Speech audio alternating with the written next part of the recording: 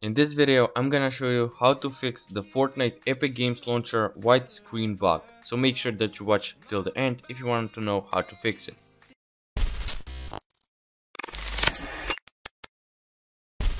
And let's start. Before we start, I just want to say subscribe to my channel, like this video if it helped, and use my support a creator code BoostedAnimalYT. What you want to do now is right click on the taskbar and open the task manager.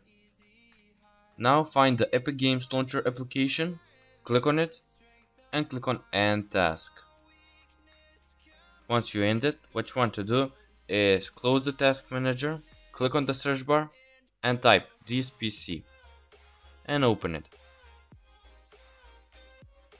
Now double click on local disk C, click on Users, click on PC, click on File, click on Change Folder and Search Options, go to the View tab, and make sure that the Show Hidden Files, Folders and Drives button is checked.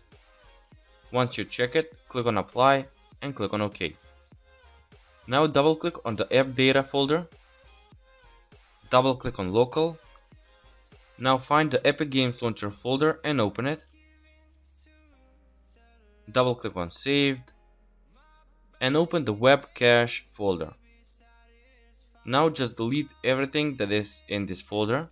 So just click on Ctrl+A, right click on any of the files and click on Delete. I'm not gonna delete them because I already fixed the problem on my PC, but what you want to do is just click on Delete, close the folder and open the Epic Games Launcher.